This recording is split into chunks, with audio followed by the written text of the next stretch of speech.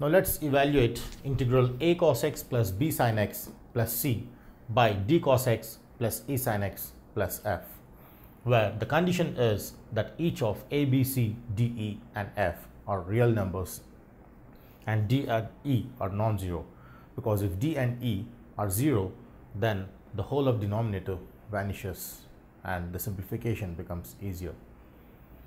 So with this condition, let's see how we can evaluate an integral of this type in the session.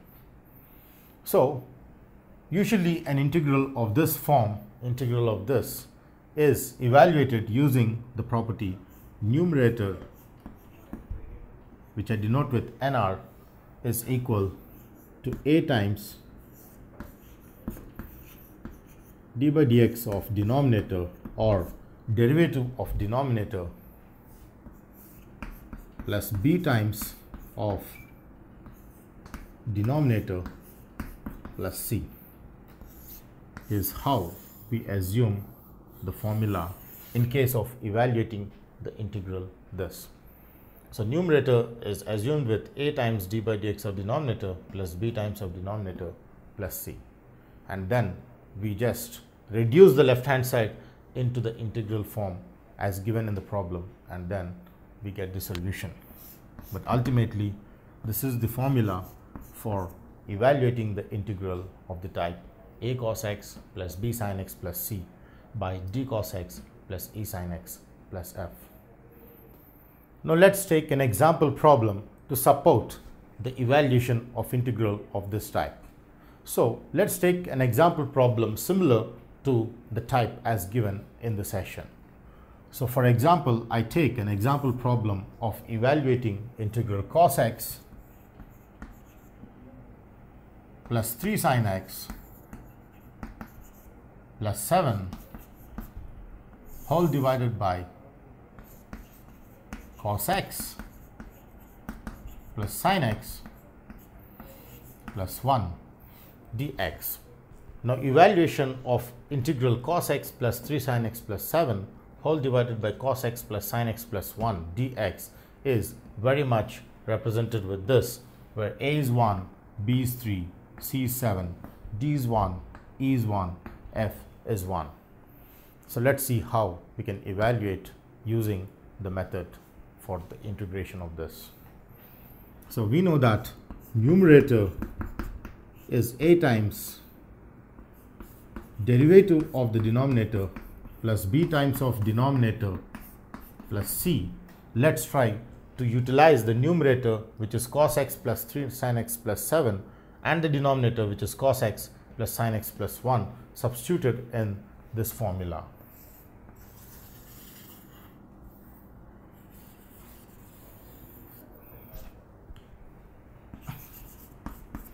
Now my numerator comes in the left hand side as supported with the formula.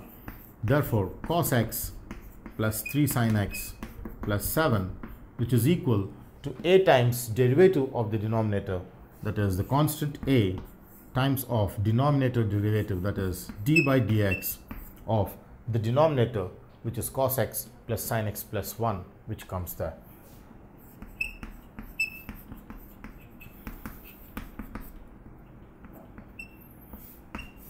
And next is b times of denominator, which comes in the second stage of, and hence I write this as b times of denominator, which is cos x plus sin x plus 1, and then followed with c.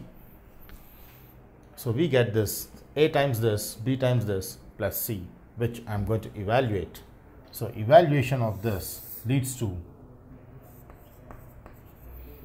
cos x plus 3 sin x plus 7 is equal to a times of d by dx of cos x is minus sin x, which is using the standard formula of derivatives, and d by dx of sin x is cos x, and derivative of a constant is 0 because d by dx of 1 is 0. And similarly, this would be b times cos x plus sin x plus 1 plus c. Now I try to take all cos x terms one side sin x terms one side and all the constants to the other side. So I pair the cos x terms, sin x terms and constants as in order.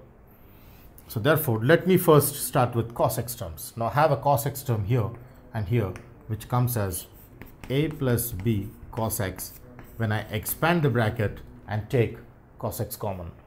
Similarly, when I have sin x, I can take this as minus a plus b of sin x, as can be clearly seen here.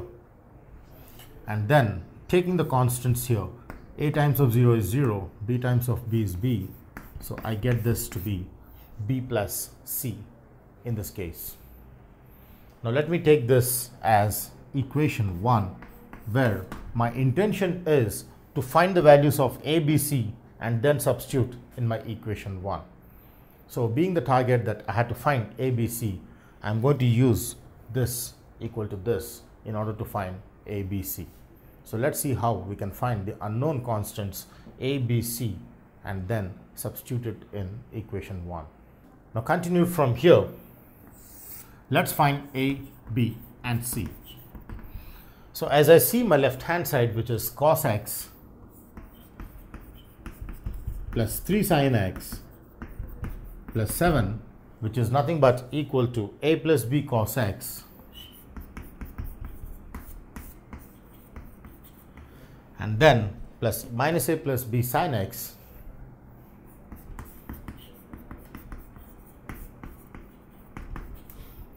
and then the constant, which is b plus c.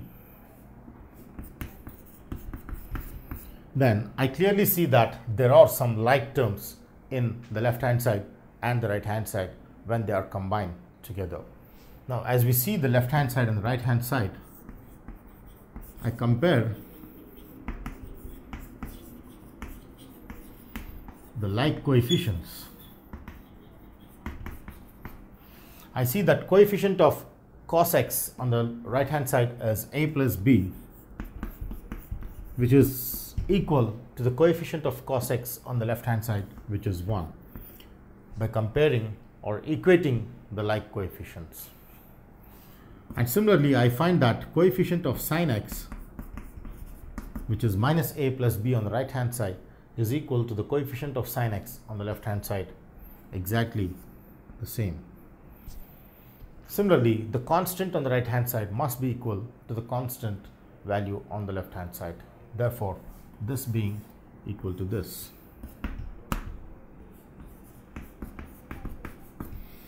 Now I have 3 equations and 3 unknowns a, b and c, which we are going to solve using the elimination method. So as I see here, first I take these 2, then I clearly see that by elimination method this gets cancelled when I add them, and then I get b plus b, which is 2b, 1 plus 3, 4. That implies b is equal to 2. Now when I get the value of b, it is very easy to get the value of a, either substituted in this or this. So let me substitute this value in this equation. That implies a plus 2 equals 1, and that implies a equals 1 minus 2. Therefore a is minus 1. B is 2. Now once I got the values of a and b, it is easy to find the value of c substituted in this, where I substitute this into this equation. Therefore I get 2 plus c equals 7, and that implies c is 7 minus 2, which is 5,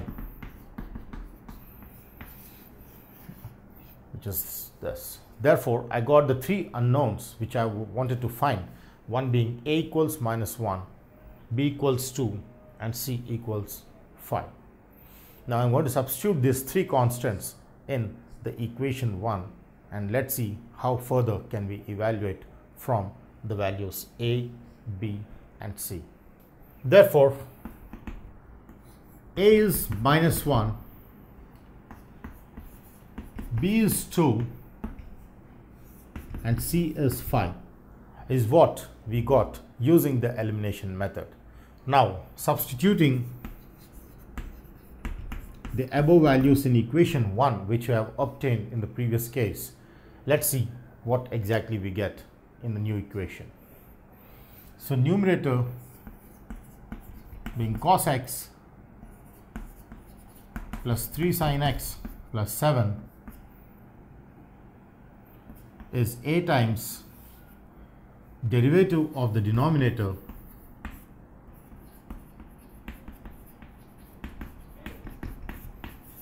plus b times of the denominator, that is 2 times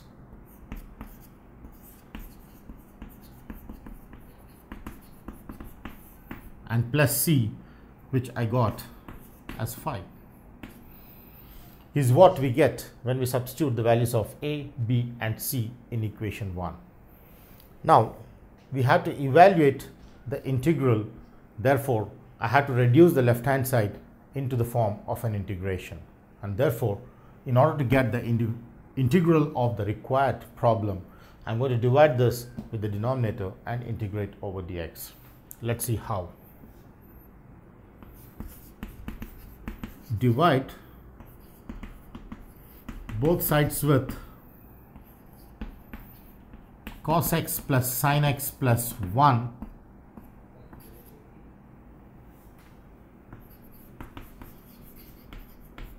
and integrate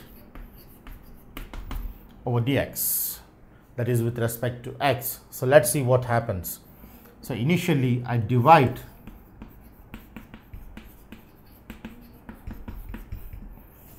each of the sides with this cos x plus sin x plus 1 and then I integrate over dx, then clearly I understand that my left hand side reduces to the required problem. Is the how we use the technique in finding the integral of this utilizing the right hand side strictly. So the right hand side reduces to minus 1 times integral d by dx of cos x plus sin x plus 1 by cos x plus sin x plus 1 dx, and then the second term reduces to 2 terms of integral cos x plus sin x plus 1 cos x plus sin x plus 1 dx, and finally the last term reduces to 5 times integral 1 by cos x plus sin x plus 1 dx is what we get. Now let's see how each of this is simplified, as we all know that we have a formula which states for the first one